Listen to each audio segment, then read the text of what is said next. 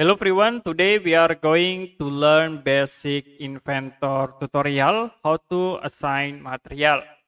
As example, I will create simple 3D object. You can draw rectangle and use extrude tools to convert into a 3D.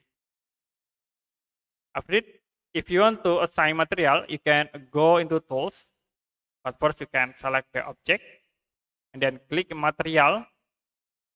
I will go into inventor material and we use wood as example.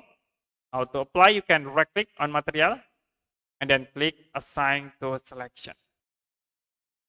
To edit the material, you can double click OK.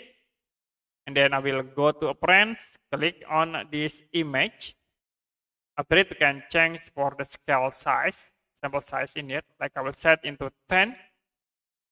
The material will be automatically changed. I will set again into 1. This is for 1.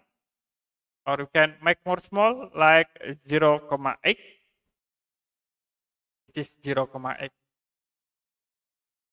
Okay, that's it for basic inventor tutorial, how to assign material. If you have any question about tutorial, you can comment below this video.